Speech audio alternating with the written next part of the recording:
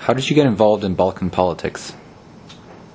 Well, I've always been interested in the Balkans, but of course becoming Canada's ambassador to the former Yugoslavia was the highlight, and that got me deeply involved in the events that were taking place in the early 90s with the beginning of the breakup of Yugoslavia. And ever since then I've taken a very intense interest in what's happened there. Why are you against the independence of Kosovo? Well, I'm against it primarily because it's in violation of international law. It violates the principle of territorial integrity that is enshrined in the United Nations Charter, and it is also contrary to the Helsinki Final Accords of 1975, which not only reinforced the concept of territorial integrity of sovereign states, but went a little further and said that borders were inviolable and could not be changed unilaterally. That's why I'm against this illegal act on the part of the United States and some of the NATO countries, including, unfortunately, Canada. What should Canada do at this point?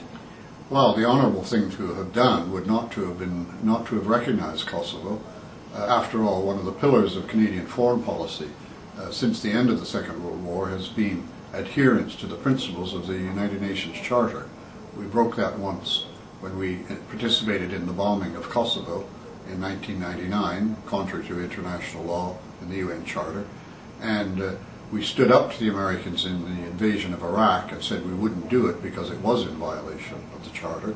But now again we've slipped and have gone along with our neighbor to the south with their insistence that we join them in recognizing Kosovo. I think I would like to see us reverse that decision. I don't think it'll happen soon, but I doubt if Kosovo will ever get international acceptance. There's only been about 30 or 35 countries out of the 192 in the United Nations that have recognized Kosovo. I doubt if it'll ever get into the UN.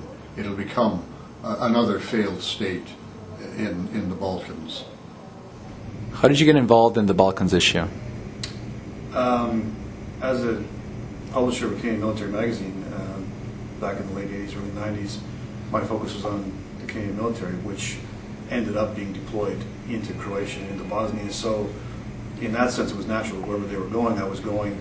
And I didn't go into the Balkans to cover the bigger picture of what was happening so much as I went in there to report on what the soldiers saw, what the soldiers did. And through that coverage, through that exposure to the Balkans, over the course of time, you begin to question some of the policies, you begin to see what the soldiers are seeing, and from there you realize that the demonization of the Serbs, the simplification of a good guy, bad guy situation wasn't exactly what our soldiers were seeing on the ground. It wasn't what I was seeing on the ground. So you become more or less drawn into it. And by 1999, my views were, of course, based on experience and research that ran counter to what the mainstream media was saying. And I felt strong enough, of course, to go into Serbia during the bombing, which I then experienced the bombing campaign with the Serbian people, and of course that's something which you're not going to forget, going in, seeing the other side of the coin, getting a different perspective on the war, I think has been incredibly educational, and it's probably why I have a different viewpoint than many others. Why are you against Kosovo's independence? Kosovo is not independent in any true sense of the word. I mean, it's presently occupied by some 17,000 NATO forces trying to provide a secure environment because, of course, of all the revenge killings, as they call them, between the Albanians against the Serbs. I mean, essentially ethnic cleansing that is going on. There's undertones of it all the time against non-Albanians inside Kosovo. Even with the presence of NATO troops, they can't prevent it. Economically, Kosovo is dependent entirely upon foreign aid, some 450 million euros per year. It's just one lowball estimate of how much is being put in there. That doesn't include the offsets. It doesn't include the fact that most of the 50% of Albanians that do have a job are working for either an international agency or to providing support for the NATO troops that are stationed there or the UN police. There's no real economy in Kosovo. In fact, the largest legal export in Kosovo right now, which I learned this on my last trip in from the UN source, is scrap metal from auto junkyards.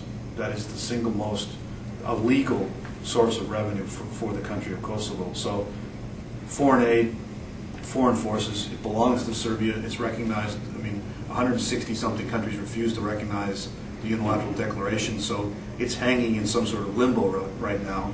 And if countries wise up and want to respect the UN Charter, we may see some of those recognitions revoked as of September. What should Canada do at this point regarding Kosovo? Canada has made a huge mistake in recognizing the unrecognizable, and Canada should know better. Canada was involved in the bombing campaign. Canada did send troops in the initial days to do the security work that was going on. We pulled the battalion out of there, I think, in early 2001. As a result of that, we had kept a small diplomatic mission, which was essentially an embassy in Pristina. They closed that 2 years ago after the pogrom in 2004.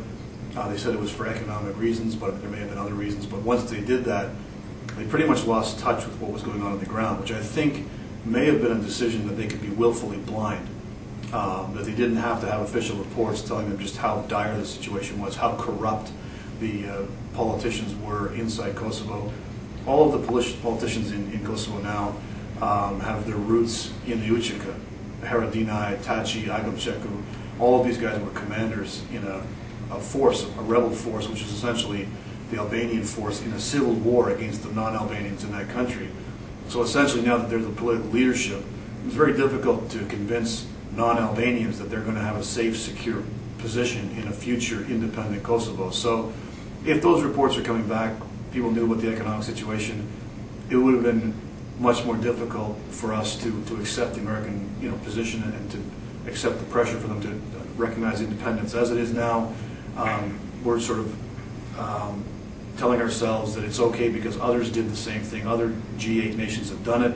Americans wanted us to do it, so how bad can it be? Well, in fact, it can be very bad, and I think that perhaps we might use the opportunity of the UN General Assembly in September to rethink that position. Thank you very much.